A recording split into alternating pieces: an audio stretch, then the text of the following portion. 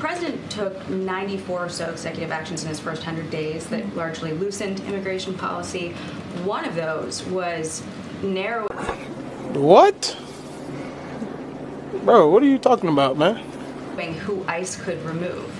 And the administration, as of yesterday, I believe, is now calling on sanctuary cities to cooperate with ICE.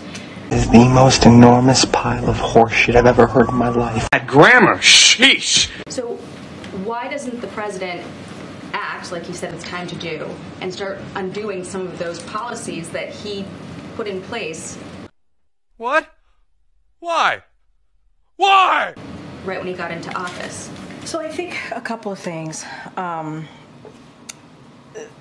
Since day one, the president took action. He did. What a bunch of fucking bullshit.